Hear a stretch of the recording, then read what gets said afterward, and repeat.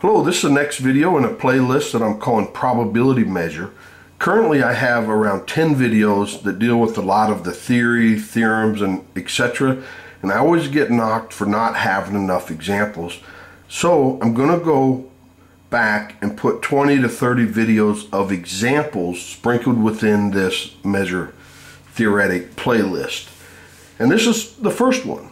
And so here we're going to do two examples with the limit supremum and the limit infimum. So example one, we're going to let AN be an interior of a circle with radius 1 and centered at this point. And we want to find the limit supremum of AN and the limit infimum of AN. Now I really like this example for a couple reasons. One, if we look at the definition of limit supremum of a set, it's usually defined in terms of intersections of unions of sets, right? And the first two videos I put out on sort of an introductory to limit supremum and limit infimum, we primarily worked with this setting. But I also mentioned that this is an equivalent definition where, you know, that xn is in AN infinite many for infinite many n. And in this example, I actually think it's easier to think about it like this in terms of these definitions instead of union, intersection, etc. And I'll explain that in a minute. So the limit infimum is usually union of intersections of the sets, but here, you know, x has to eventually be in all of the sets for some large n. So another way to think about it is for all but finitely many n. So this is an example. So remember that it's a radius of 1 and centered at this point. So when n is 1, this is minus 1. When n is 2, this is 1/2. When n is 3, this is negative 1/2. So the circles look like this. So first one's centered at minus 1, and then at half, and then minus 1/2. And so these circles are doing this until they get down to, you know, in limit centered at 0, 0, and it's this. But they'll always forever be slightly back and forth like this, you know, as n goes to infinity. So the limit infimum, remember, so we want all the x's, so that, you know, in this set, that xn is in AN for all but finitely many n.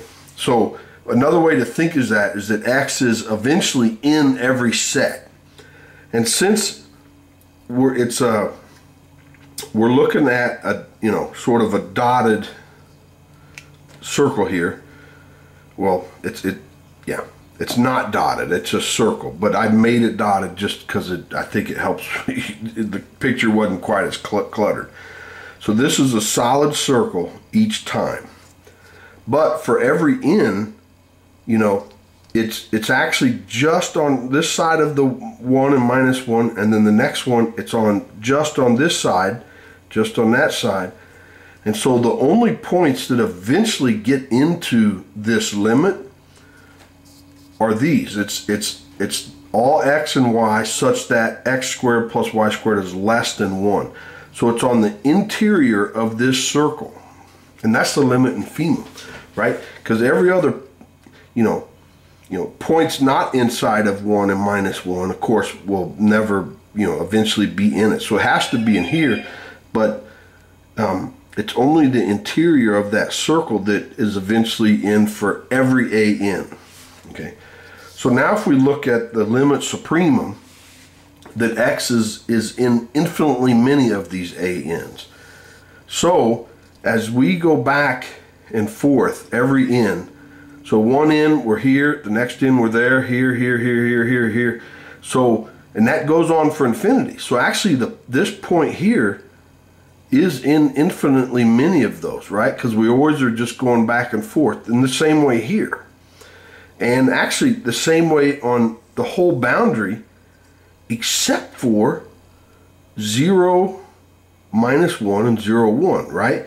Because the only way to be on that point is if the circle was exactly on, you know, at 0 and with a radius 1. That point is actually never in the circle, right? Because the circle, if it's slightly this way, that exact point never makes a circle. And then the next n, we're over here, so that point never quite makes that circle. So the limit supremum of an is this. It's all x and y such that x squared plus y squared is less than or equal to 1. So that's the whole circle. But these two dots never make it into the circle infinitely many times, but actually never. And so we have to subtract out this bottom point and the top point. And so this is it. This is the limit infimum and limit supremum of these ANs.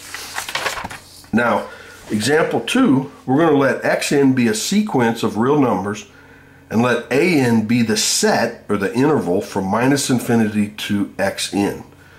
Notice it's not including that point. So it's an open interval.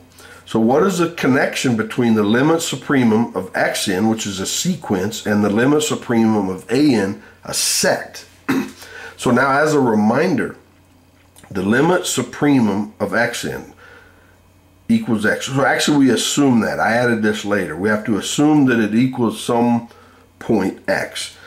And so that means that for any epsilon greater than 0, there are infinitely many of these sequences in this open interval. So it can be arbitrarily close.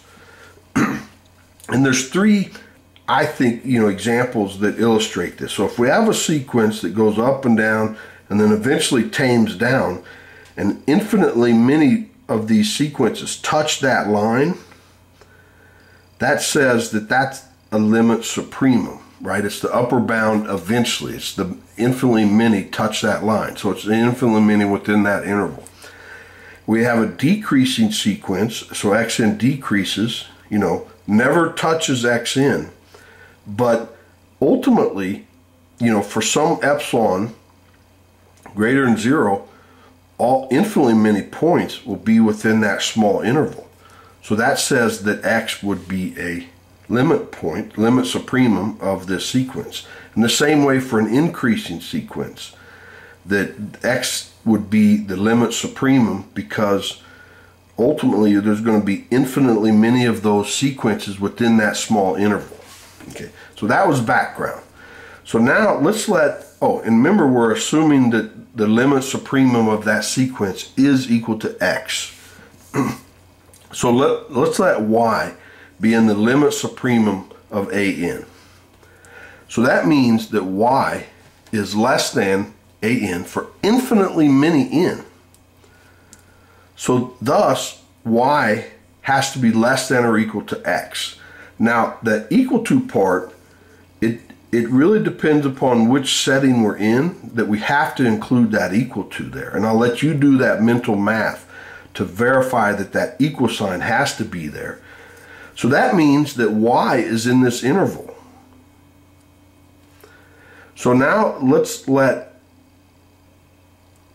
so the limit supremum of xn is x. And if y is in the limit supremum of an, that means y has to be in this interval. Okay, so that actually means the limit supremum is a subset of this interval. Now let's let y be in this interval, the open interval. So then y is less than xn for infinitely many n. So that means y is in the limit supremum of an. So thus what we've just shown is that the limit supremum is it's between these two. Like this is a subset of that, that's what we just showed. And then limit supremum is a subset of this. And it actually, so therefore, if the limit supremum of xn is x, then the limit supremum of an is either this interval or this interval. And that's what we wanted to show. Well, that's all I have for this video. Hopefully you enjoyed that. Stay tuned for 20 to 30 more examples in probability measure. Hope you enjoyed this. I sure did. Please like the video and subscribe so you don't miss the next one. Thanks. Bye.